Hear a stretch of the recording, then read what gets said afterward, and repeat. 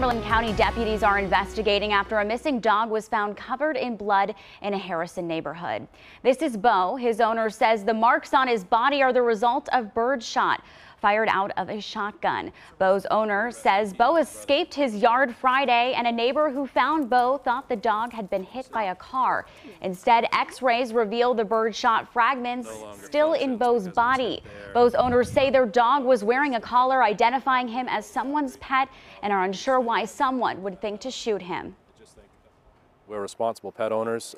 If somehow my dog has caused damage or harmed anybody in any way, we'd like to take responsibility. But the fact that nobody stepped forward, the person who did the shooting never reported it. Well, we're told that Bo is in rough but stable condition, and tonight investigators are looking for the person responsible.